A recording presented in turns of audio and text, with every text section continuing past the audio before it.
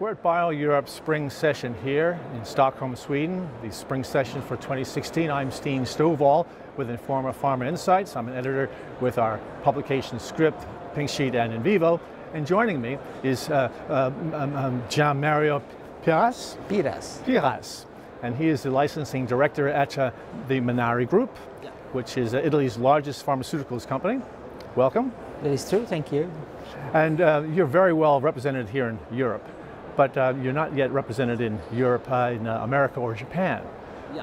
What are you doing to close those gaps? Oh yes, in this very moment we are improving our presence in Asia Pacific area, which where we acquired in 2011, just a few years ago, then a company. So we are improving this area, our presence. But our plan is to fill the gap, especially for the US, since we are moving more from the primary care to the secondary care. So the biggest market for secondary care is US. So since this market is so huge, and since we want to still grow up our company that is still growing up from a lot of decades since now, so we want to improve our presence and in the world, especially on the US. For Japan, it could be much more difficult, but we think that also in the future, also Japan will be a market we are going to target also there.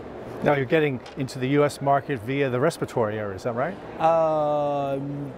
We are still not had a plan to enter in the US because it's really a rewarding market, but from the other side it could be really costly and dangerous for a medium-sized company as Menarini is today, because after with 3.4 billion euros as a turnover, we are in the middle size of the companies. And so we are trying to penetrate this market also, or maybe in respiratory. It depends on the agreement we are going to do in the near future and also in the late future. But also we think that the secondary care, first of all, will be the key aspect to penetrate this market. That could be maybe oncology, that could be maybe cardiovascular area, but I think that the main strategy could be that. A possible option could be also to acquire a company that already have a business in the US, because build up today from scratch a company in the US, it could be too much costly also for a company with a size as Menarini is. Well, looking at Europe then, how would you describe your business strategy there? There is like a history of the company, because we grow up as an Italian company, mainly an Italian company since the end of the past century. But through acquisition, that one of the most important was the acquisition of Berlin Chemie in 1992. We've grown up throughout Europe, Eastern Europe, and also Western Europe, our presence.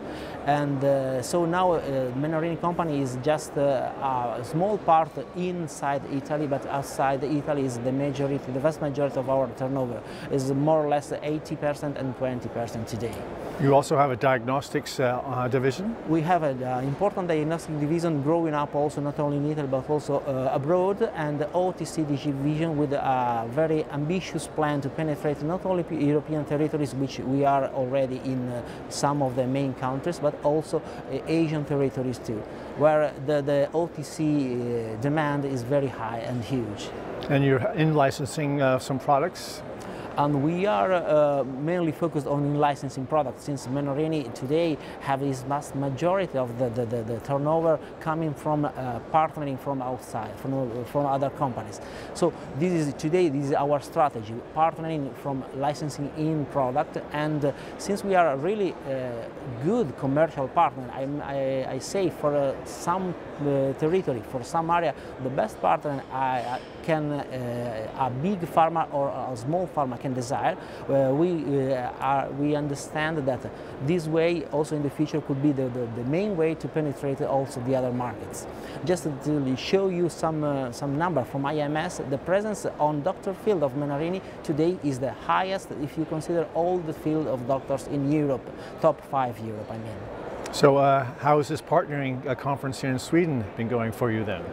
Yes, it's my first partnering conferences, because I was involved in the past in the sales and marketing business, but I am brand new at this, so I have the hint that a person with no other link can have. From the other side, I'm learning from the way of have a best employing of the time during those conferences, because the time is really short. Speed dating, is it? Yeah. Speed dating. Yes. Yes, but in-licensing is very important for you. It's part of your overall growth strategy. Yeah, talking about strategy is one of the top importance activities for strategies for Menarini. I think it's also important also for other countries, also big companies, also big company, but for Menarini is one of the top, absolutely. Well, good luck with that.